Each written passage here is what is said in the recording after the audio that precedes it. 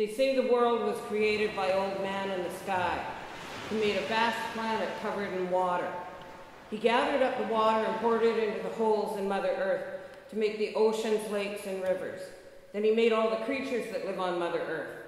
Next, he put the humans on the land that looks and sounds like them.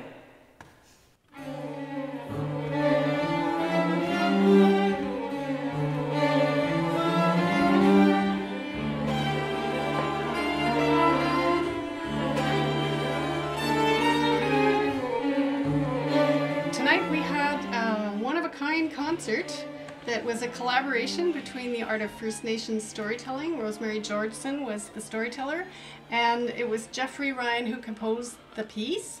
And we put the piece together between the storytelling and the music.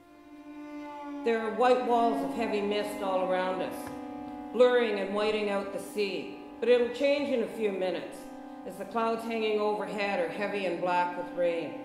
The water is becoming blacker. It's making everything from the land to the sky look like it's all layered in charcoal and gray colors, that it's all one all the way up to the sky. This isn't a time for travel on the water.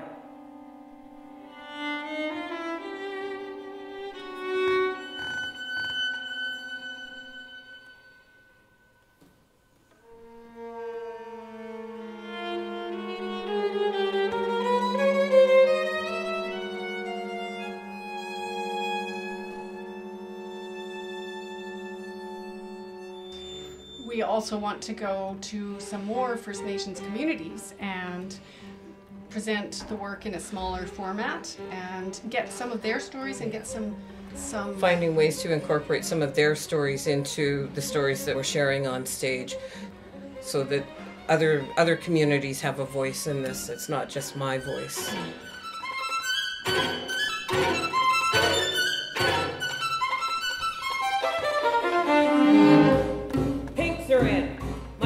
Tired just thinking about pulling them. A never-ending stream of slimy humpback.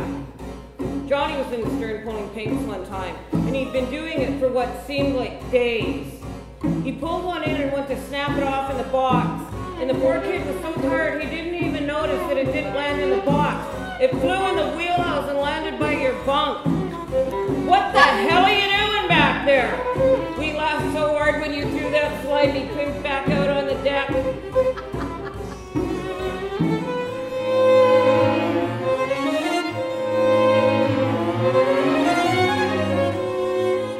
And in the end, we've managed to put together a piece that's got a really important message, and it crosses cultures and it crosses centuries, because it's for the forces of the Vivaldi Four Seasons, but it's a contemporary look at the seasons from the perspective of the sea, from a First Nations perspective, growing up next to the sea, and from a transplant from central Canada approach to living next to the sea. And it's a great thing to live next to the sea, may I say.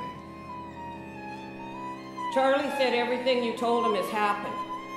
All of us who are connected with this water and this way of life on the water have seen the changes you knew were going to happen. We saw the fish go away, the creeks and wells dry up. We watched the cedar trees in the arbutus dry and crack in the winds, fall over. They'd become weak from nourishment.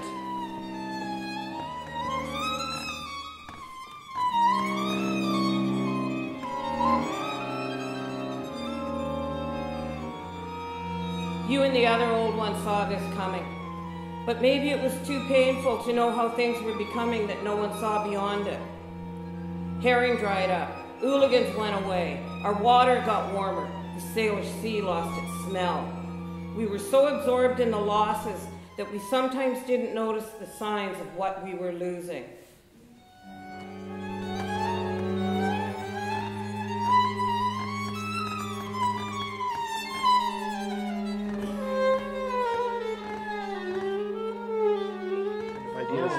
We want many people to hear this piece. Rosemary and Joan on stage is just an incredible synergy, the way that they play off each other. And Rosemary's stories are so powerful, and as the composer, I get to sit there and just be taken away by the two of them. and that's really exciting, and we want more people to get that experience. So we want to take this as many places as we can.